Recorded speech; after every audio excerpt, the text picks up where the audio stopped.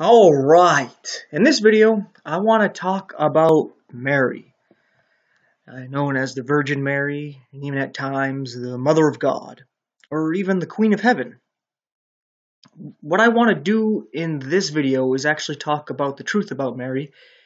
I don't want to disrespect Mary and spit in her face, or even disrespect and spit in the face of Catholics. And I know at times that's how you take it when people disagree with you. But the actual problem here is that people have taken Mary and they've exalted her and put her on this pedestal and made an idol out of her. So anybody who comes along saying that, hey, she's not this idol, she's not exalted here, you take it as disrespect, as an insult. But that's not what's going on. The problem isn't people disrespecting her, it's people idolizing her and turning her into something that she's not. Basically, a goddess. As you can see with this picture, just typing in the Virgin Mary, I'm going to go back later on and show some of the pictures on how they have done this. But they take Mary, a poor, humble Jewish girl, and they've turned her into this goddess, Queen of Heaven, being crowned by the Father, the Son, and the Holy Ghost. Right? And this is not something that we actually read in scriptures. This is tradition that comes from the Catholic Church. This is not something that comes from Jesus and the apostles and the early church.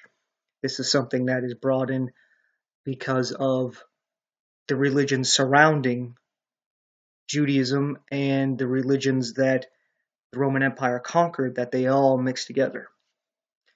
Now, I'm hoping that you're humble enough to hear me out and see why I'm saying this. All right? The first thing I want to get into is how Mary is a sinner. Hence the title of the video, right? Mary is a sinner just like the rest of us. We've all sinned and come short of the glory of God. Over here in Leviticus chapter 12, it talks about childbearing and the law concerning childbearing. So I'm going to get into this real quick. It says here at verse 1, "And the Lord spake unto Moses, saying, Speak unto the children of Israel, saying, If a woman have conceived seed, and born a man-child, then she shall be unclean 7 days, according to the days of the separation of her infirmity shall she be unclean. And in the 8th day the flesh of his foreskin shall be circumcised, and she shall then continue in the blood of her purifying 33 days.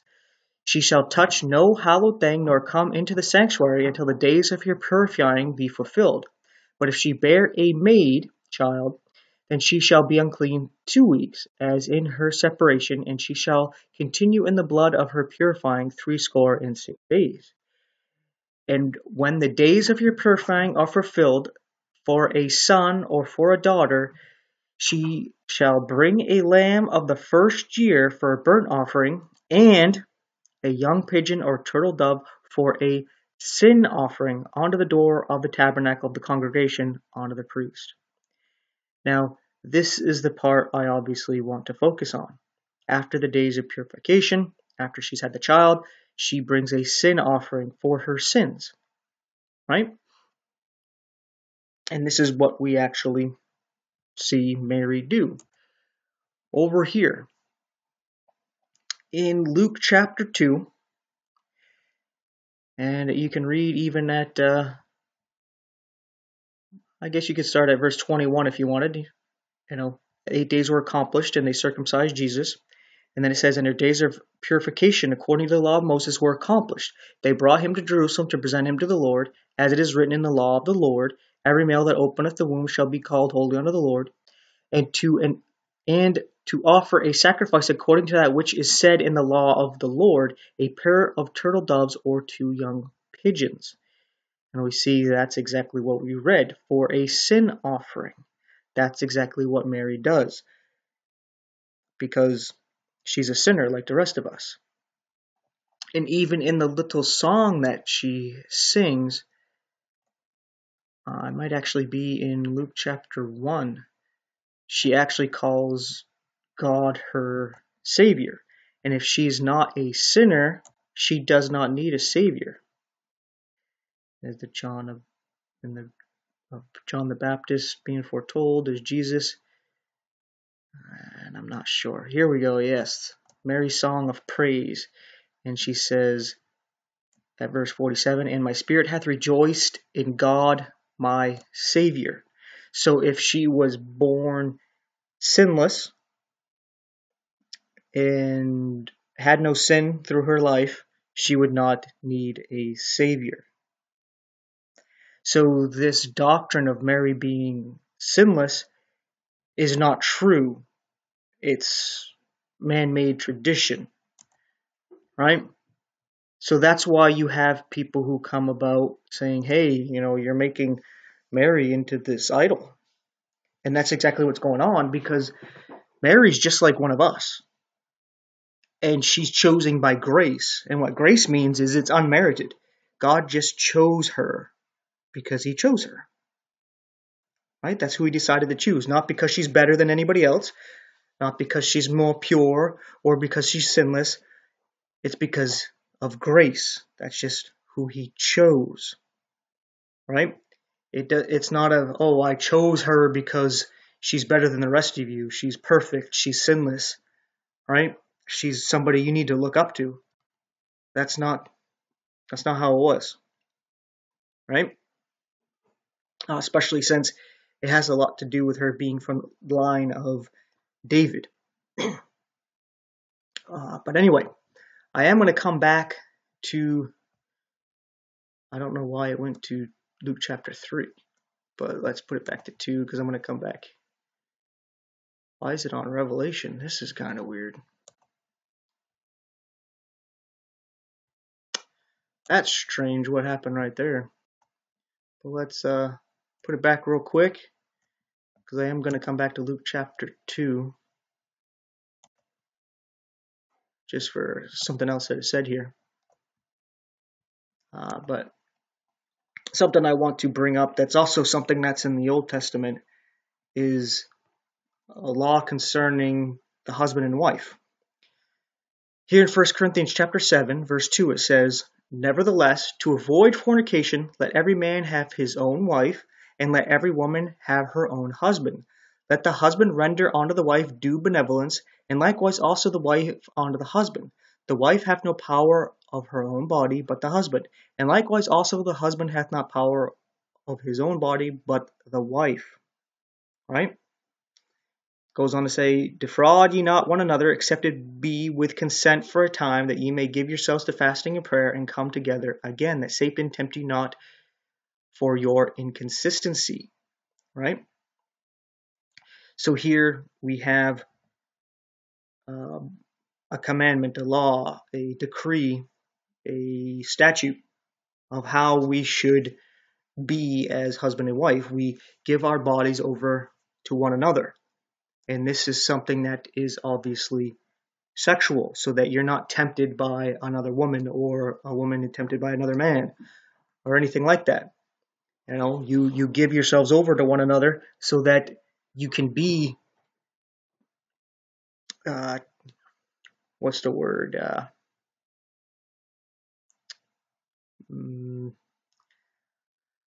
Let's just say you have a pure relationship, because I can't think of the words that I actually want to use. You can be undefiled in your marriage. You just be, I can't think of it. You're monogamous. Maybe it'll come back to me as I go through this. But you're faithful and loyal to one another. And that's why you give yourself over to one another, right? This is what husband and wife do. Over here in Genesis chapter 4, at verse 1, it says, and Adam knew Eve his wife, and she conceived and bare Cain, and said, I have gotten a man from the Lord. And she again bare his brother Abel. So we see here the word Adam knew Eve. This word here, knew, is sexual. Obviously, Adam knew Eve and she conceived. It's not as if, he just talked to her and she conceived. No, this is a sexual act. Right? That's why when we go over here, I want to read Matthew chapter 1 at verse 25. talking about Joseph. It says, and knew her not, her being his wife Mary, till she brought forth her firstborn son, and he called his name Jesus. So we see here that Joseph had normal sexual relations with his wife Mary after Jesus was born. There's nothing wrong or taboo about that. Mary was a virgin when she conceived Jesus from God. And after she gave birth to Jesus, she then lost her virginity to Joseph, her husband, which is normal, which is lawful, not taboo. There's nothing wrong with that. But making this doctrine, this teaching that Mary is a perpetual virgin, again, you're putting her up on a pedestal as an idol, turning her into a goddess.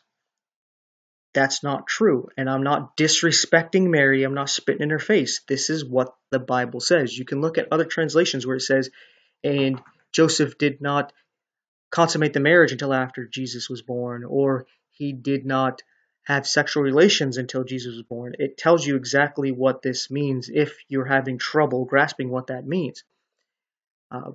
But just like why I wanted to come back to Luke chapter 2, as you notice it says, brought forth her firstborn son. Jesus cannot be her firstborn son unless she has other sons. It doesn't say brought forth her only son, brought forth her only child, brought first her firstborn. That's why I wanted to come back here, because it says the same thing. We got another witness here. In Luke chapter 2, verse 7, she brought forth her firstborn son. Right? Firstborn. Okay? Very key, because we got a couple witnesses over here talking about Jesus's brothers and sisters. Right? And this makes sense. There's nothing taboo or unlawful or wrong about this. And for some reason, Catholics take it as an insult to say that Mary honored her marriage and had sexual relations with her husband and had other children, as if this is some kind of evil, when it is not. You see, it says here in Matthew chapter 13, they're talking about Jesus, and they say, is not this the carpenter's son? Is not his mother called Mary, and his brother James and Joseph and Simon and Judas, and his sisters, are they not all with us? Whence then hath this man all these things? Right? And we have another witness. I try to put up at least two witnesses to a lot of these things, because that's how you establish something as a fact. What you see with a lot of places, by places I mean like churches, like the Catholic Church, Orthodox Church, even the Protestant churches, they will take one verse and they'll build a whole doctrine out of it, even though there's nothing else in the Bible that collaborates with it, that witnesses that this is true.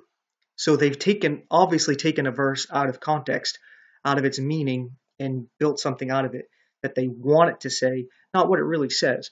So that's why I try to bring up at least two witnesses whenever I do this.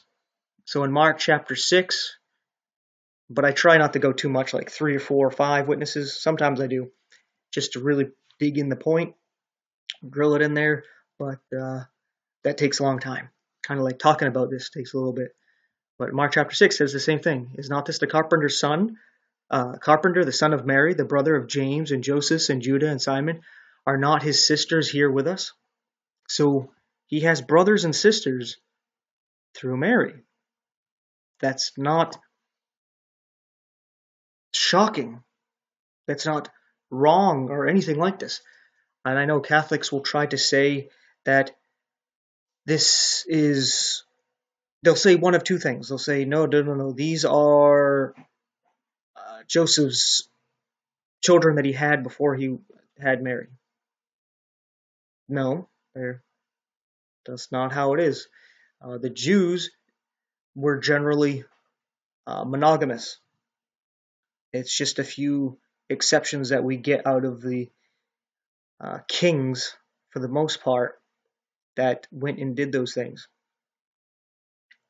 But that's a different study on its own. But the other thing they'll say is that these are his cousins. But when you look into it, it calls them brothers and sisters, and when it comes to his cousins, it says they're cousins. It uses two different words. So they make a distinction between cousins and actual brothers and sisters. So both arguments are basically just trying to dismiss what the scriptures actually say and to follow what the church says instead of what God says. And that's the next thing I want to get into is, what does Jesus actually have to say about Mary? What does he say about her? Because that's what actually matters. Jesus is God. What God says is what goes. So you have a choice to make when Jesus says something and it contradicts what your church says. Who are you going to go with? God? Or are you going to turn the church into your God and follow the church because that's what you want to believe? You got a choice to make. So we go on over here. In Luke chapter 11, at verse 27, it says, "And it came to pass, as he spake these things, a certain woman of the company lifted up her voice and said unto him, Blessed is the womb that bare thee, and the paps which thou hast sucked. But he said, Yea, rather blessed are they that hear the word of God and keep it." And this ties into some things I want to get into that tie to Catholic doctrine. But you see here that somebody is blessing Mary, the womb that bare him, and the paps that fed him as a baby. And he's like, no, no, no, no. You know who's blessed? Those who actually hear the word of God and they keep it. That's referring to all of us. If we hear the word of God like we're hearing in this video, when we hear from other preachers, when we actually read the Bible for ourselves, and we keep that, that puts us on par with Mary. As a matter of fact, if Mary doesn't keep the word of God, that puts us above her because it actually drops her down, not because it actually elevates us. Because those who reject God's word are cast down. Right? So, keep this in mind. He's saying those that hear the word of God and keep it, those are the ones that are blessed. This is very key, because he doesn't say those that eat my flesh and drink my blood, eat the bread of life. No, he's talking about the word of God, right? Key what he says here. Remember that. In Mark chapter 3, at verse 31, "There came then his brethren and his mother, and standing without sent unto him, calling him. And the multitude sat about him, and they said unto him, Behold, thy mother and thy brethren without seek for thee. And he answered them, saying, Who is my mother or my brethren?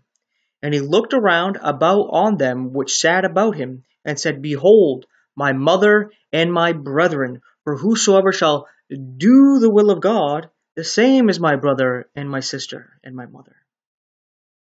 So we see here, it's about whoever's doing the will of God that's actually considered family of Jesus. If you're not doing the will of his Father, even though by blood you're related, it means nothing. This is what Jesus is telling you when he says, those who love their father, their mother, their brother, their sister, their wife, their children, they love anybody more than me, they're not worthy of me. Right? Is because he's saying what matters is the truth. What matters is God.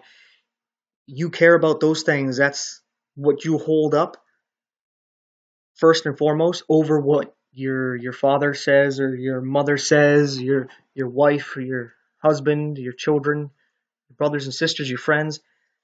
Then you're part of Jesus' family.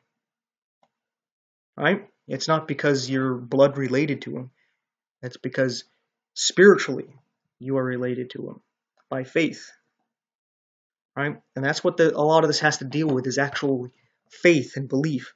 It has nothing to do with anything tangible that our eyes can see and grasp a hold of. But this other thing to connect into, like, remember what Jesus said about the word of God. He also says the will of God. Something else to keep in mind, the will of God. Because over here, we have something very interesting. Why we need to get close to God ourselves. There's many people who can do some really interesting things, and it seems like God's with them. But he's not. Like we read right here in Matthew chapter 7 and verse 21, it says, "Not every one that saith unto me, Lord, Lord, shall enter into the kingdom of heaven, but he that doeth the will of my Father which is in heaven." Again, Jesus is talking about doing the will of the Father, right? And he's not saying, oh, just because you call me Lord, Lord, you come into the kingdom. And I know many people, even some Catholics, a lot of Catholics I talk to think that you cannot say that Jesus is Lord unless God's with you. And, you can't be of Satan if you say Jesus is Lord. And that's just their little scapegoat to be like, see, I can trust the Catholic Church, I can trust the priests, I can trust anybody that says this because, they said Jesus is Lord. Even though the Protestants say the same thing, yet they don't agree with the Protestants.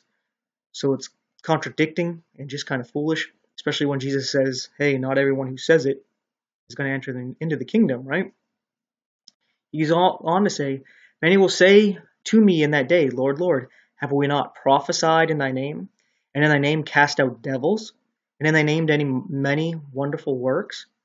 And then I will profess unto them, I never knew you. Depart from me, ye that work iniquity. So I'm going to start tying these things together here. You see, these people are not doing the Father's will, even though they're prophesying in his name, casting out devils, and they're doing wonderful work. So you can say they're doing healing or charity work. They're doing works, which is what Catholics say, you're saved by your works, faith and works, right? These guys are doing it, and they're calling Jesus Lord, but he says, I don't even know you, ye that work iniquity. Iniquity is lawlessness, it's sin. You see, what actually removes your iniquity and your sin is actually your faith. What Jesus did on the cross was wash away your sins, to blot out your iniquity. Something I'll get into as I connect all this together. The will of God, plainly said in John chapter 6 at verse 39, it says, And this is the Father's will which sent me, that of all which he hath given me I should lose nothing, but should raise it up again at the last day. And this is the will of him that sent me, that every one which seeth the Son and believeth on him may have everlasting life, and I will raise him up at the last day.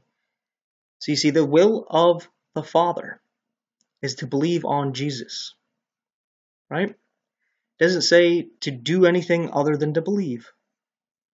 Why? Well, like we read over here, John chapter 5, verse 24, Verily, verily, I say unto you, he that heareth my word, again, it's about Jesus' word, and believeth on him that sent me, hath everlasting life, and shall not come into condemnation, but is passed from death unto life. So just by believing the word of Jesus, we're not going to be condemned. We go from death to life. We can't be condemned because everything that condemns us has been paid for. Our debt is cleared. And if you believe that, you don't have anything to worry about. And it's not just your past sins and your present sins, it's your future sins. It's not as if you have to go do certain things to get this forgiven. You don't have to be baptized. You don't have to be going to confessional, taken away for drinking some wine, saying a Hail Mary. That's your works. Those things do not take away sins. Without the shedding of blood, there is no remission. Remission is the removal of your sin. There needs to be shedding of blood. And the only shedding of blood that will do that is Jesus' blood. And you have to do that by faith. And I know you'd be saying something along the lines, if you're Catholic, that the sacrament, that's the sacrifice, eating the bread and drinking the wine. That's not true. We'll take a quick backtrack here to John chapter 6. We notice that it has to do with believing. He's talking to them about eating the bread of life, and the problem is, like we see here, verse 36, ye believe not, right? Because he's telling him you're not to live by bread alone, but by every word that proceeds out of the mouth of God. Like I was bringing up before, about the will of God, and hear the word of God and to keep it. That's what he's telling them here. The same thing. But he's saying the word of God is like bread that you need to eat. So you need to be listening to it. You need to be reading it. And you need to be chewing it up in your mind. And you need to believe it. Because believing it is swallowing it. Right? Because when you swallow food, It's as if you're believing a word. It's as if you're believing what you're reading and hearing. You make it one with you. That food now is going to be digested and made part of you. It's assimilated, right? But unlike physical food, you don't turn it into shit and dump it out, right? Because they go on and they're like, hey, where's this bread of life? And he says, oh, you got to eat of my flesh and drink of my blood. Jesus doesn't end up giving them actual bread and wine, saying, eat of my flesh, drink of my blood. He clearly tells them at verse 63, it is the Spirit that quickeneth. Quickeneth means to bring to life and to energize, right? What he did with Lazarus, he raised him from the dead. The Spirit that quickeneth, the flesh profiteth nothing. See, the flesh profits nothing. The words that I speak unto you, they are spirit and they are life. Hence what Jesus was saying when the people were exalting Mary. He's like, no, those who receive the word of God and keep it, they are blessed. It's blessed because it is spirit and it's life. And then he goes on, the problem is that some of you don't believe. And then when these people realize they're not going to get literal bread or any wine, anything to drink at all, he goes that from that time on, they went back and walked no more with him because they wanted the bread that he fed people with in the beginning of this chapter. He fed 5,000 people with 2 loaves of bread and 5 fish. They wanted some free food, and he goes, no, you need the word of God. Because the people that he fed with that actually wanted his word. Right? And then he says to his 12 disciples, are you going to leave me too? And what does Simon say? Where will we go? Thou hast the words of eternal life. It doesn't say you have the bread of eternal life. He doesn't say you have the flesh and blood of eternal life. He says you have the words. And guess what? He believes the words because he says, and we believe and are sure that thou art the Christ, the Son of the living God. You see what Jesus is saying this whole time, every time he's talking to people, he's like, you need to do the will of the Father. You need to take my word and to keep it. Right? He's saying you need to eat it up as if it's bread, as if it's your life. Like Job says, he says, I've esteemed the words of his mouth more than my necessary food. Right? Continuing on here, we see the same thing here. John chapter 3, everybody's pretty familiar with at least verse 16. Verse 15 it says that whosoever believeth in him should not perish but have eternal life. For God so loved the world that he gave his only begotten Son, that whosoever believeth in him should not perish, but have everlasting life. For God sent not his Son into the world to condemn the world, but that the world through him might be saved. He that believeth on him is not condemned, but he that believeth not is condemned already, because he hath not believed in the name of the only begotten Son of God. So we see that our condemnation comes from our disbelief, and the removal of that condemnation comes by our belief. And what is this connected to? It's connected to being born again. You see, he's talking to Nicodemus about being born again. Because if you're not born again, you cannot see the kingdom of God. You cannot enter into the kingdom of God. And he doesn't say, how do you be born again? You go get baptized. No. He talks about believing not and believing. Right? And then he says, whoever believes is not condemned. Just like we read in John chapter 5, you believe, you're no longer condemned. The will of God is that you believe on Jesus, as we read up here. That's what it means to eat the bread of life, to eat the flesh and drink the blood of Jesus, is to believe on him. Because when you believe his words, you're taking him in. Like when I'm speaking to you, when anybody's speaking to you, or you're reading our words, you taking them in, you're taking us in. Like right now, you listening to me, you're taking me into your ears. You're taking me in. And if you believe me, it's you're letting me be part of you. If you disbelieve me, you're spitting me out.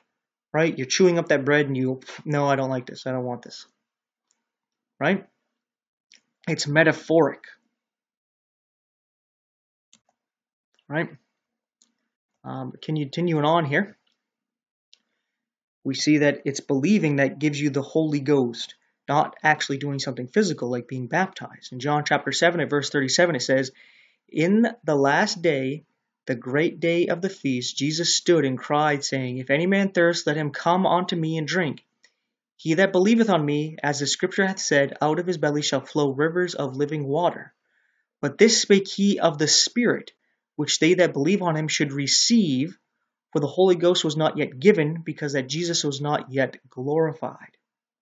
So we see here that it wasn't baptism that gave people the Spirit, it was those that believe should receive. And they didn't receive it because Jesus was not yet glorified. But we actually see that happening with the thief on the cross. He was not baptized. He went from mocking Jesus to accepting him as God, his Savior. And he's baptized with the Holy Spirit. And Jesus says, today you'll be with me in paradise. Because he went from death to life. He went from condemnation to debt paid. Right then and there, by simply believing on Jesus. You see the same thing in Acts. Acts chapter 10. Peter was preaching in Acts chapter 2 about being baptized for the remission of your sins and to receive the Holy Ghost. That's because the dispensation hasn't fully changed yet. It's been going to the Jews, and now it's going to the Gentiles, and it's going from the law to grace. Right? So there's a transition where Peter's still preaching, the baptism of John the Baptist, right? But he starts preaching that, and then he eventually has this vision of not to call what is been cleansed by God unclean, which is the Gentiles and the unclean animals. God has cleansed everything, right? And Peter's kind of like, no, I'm following the old law. But then he starts to, come around, and a Gentile, Cornelius, comes to him to be saved. And he tells him, what does he have to do to be saved is believe on Jesus. And he's preaching, right? Like he says here, he says to be baptized for the remission of sins, right? And he says, to him give all the prophets witness that through his name whosoever believeth in him shall receive remissions of sins. So you see how Peter finally came around and didn't go from, say, baptized for the remission of sins. Now it's believe on Jesus for the remission of sins. Right? It's about simply believing, about faith. Faith alone. And we see here at verse 44, while Peter yet spake these words, the Holy Ghost fell on them that which heard the words. You see, the Holy Spirit's coming to them which receive the word, right? And they believed. And it says here, and they of the circumcision which believed were astonished, as many as came with Peter, because that on the Gentiles also was poured out the gift of the Holy Ghost. And for they heard them speak with tongues and magnify God. Then answered Peter, can any man forbid water that these should not be baptized, which have received the Holy Ghost as well as we? So you see here, before it was baptized to be baptized to receive the Holy Ghost. Now he's saying, hey, they've already received it. Hey, let's baptize them. They can show their public confession, because that's all it is. It's not, you're not saved by baptism. There's no remission of sins through baptism. There's no receiving the Holy Ghost through baptism. The baptism in water is just to outward show to everybody else that you believe, right? And he commanded them to be baptized in the name of the Lord, then prayed him to tarry certain days, right? So their salvation, the remission of their sins, comes from actually believing on Jesus, right? And we see that through that, Revelation chapter 1 at verse 5, it says, and from Jesus Christ, who is the faithful witness and the first begotten of the dead, and the prince of the kings of the earth, unto him that loved us and washed us from our sins in his own blood, and hath made us kings and priests unto God and his Father. To him be glory and dominion forever and ever. Amen. Right? So we see that this happens by the blood of Jesus, which is where we'll end the video with actually giving the gospel. Because the Catholics really don't give the gospel. They kind of change it up, where it's just simple. Here in 1 Corinthians chapter 15 at verse 1, it says, moreover, brethren, I declare unto you the gospel which I preached unto you, which also ye have received, and wherein ye stand, by which also ye are saved. See, you're saved by this gospel. And that's present tense. And it says, if ye keep in memory which I preached unto you, unless ye have believed in vain. So you see, the issue is if you believe, just like Jesus was saying, the problem is that you guys believe not. right? In John chapter 6. And he goes on to say in verse 3, "For I delivered unto you first of all that which I also received, how that Christ died for our sins according to the Scriptures, and that was buried, and rose again the third day according to the Scriptures." So here we have the gospel. Jesus died and shed his blood that our sins may be washed away and remembered no more. Past, present, and future. They're gone. And he rose again from the dead to show that he's justified in doing this because he is sinless and he gives us his sinless perfect life. That's how we can know we are saved. Not that we're being saved or hopefully will be saved. It's that we are saved. You see, when we sin, it has eternal ramifications. And the payment for the sin is eternal. And the only one that can pay for that is God because he's eternal. So he can actually pay for that sin and keep walking, right? We can't. We would have to pay for it literally forever. But he can take the punishment on and clear that debt, right? So this doctrine of purgatory makes no sense because you cannot have people in hell having to pay for their sin forever, but you're special. You get to pay for your sins just for a short time in purgatory. That's not how it works. You can't pay for your sins. You would have to pay forever. And Jesus took on that payment. If you could just go to confession, confess your sins, say some Hail Marys, eat a wafer, drink some wine, and then go to purgatory, you do not need Jesus. What Jesus did was pointless. You did what you needed to do to go to heaven, and you can go to heaven and go, "Oh, I earned it. I deserve it," and you'd be bragging about everything you've done to get to heaven. And that heaven's not full of anybody who's bragging about what they've done to get to heaven. It's full of people who praising Jesus for bringing them to heaven and worshiping God. So, that being said, I hope this video was informative and get you thinking. But I will show some of the other pictures that come up. I was looking at this picture. Mary was in a manger. This was supposed to be a depiction of the birth of Jesus, and we got like pillars. We got this nice little place here, and all these people helping her. When that's not how it was, but it was just showing how, the idolization with all these depictions, like Mary here with all kinds of babies floating in heaven. That's just so strange. All this stuff going on.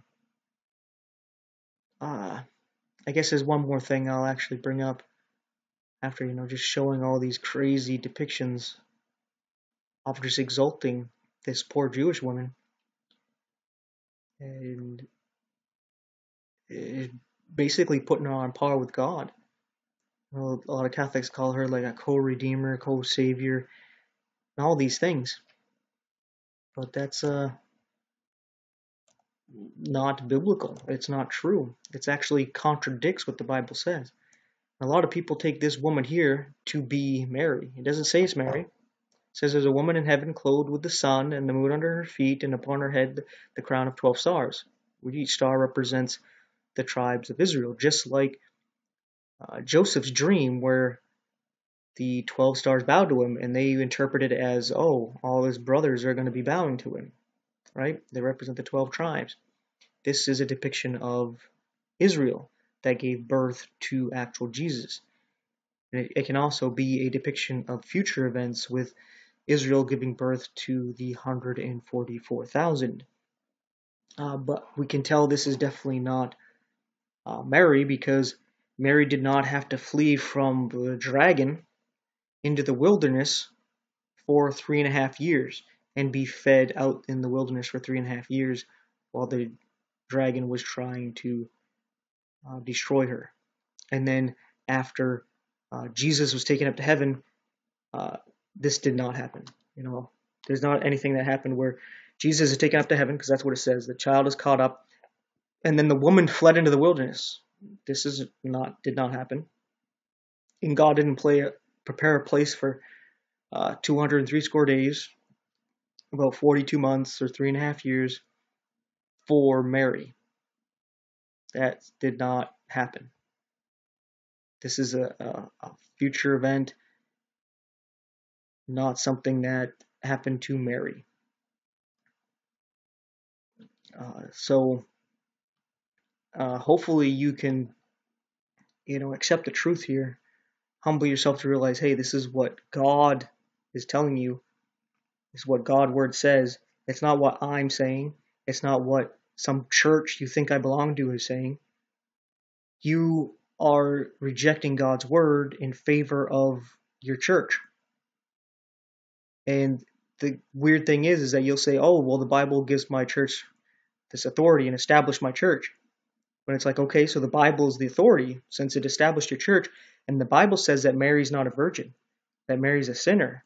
And Mary had other children besides Jesus. So what are you going to do? Right? You going to go after this church that you think that the Word of God has established? Or are you going to go with the Word of God? Because let's say the Catholic Church was established by God. Does that mean the Catholic Church is sinless and perfect and everything it says is correct and can never err in error and it's infallible? Or is the Word of God the only thing that's infallible? You have to make that choice for yourself. But thanks for watching and take care.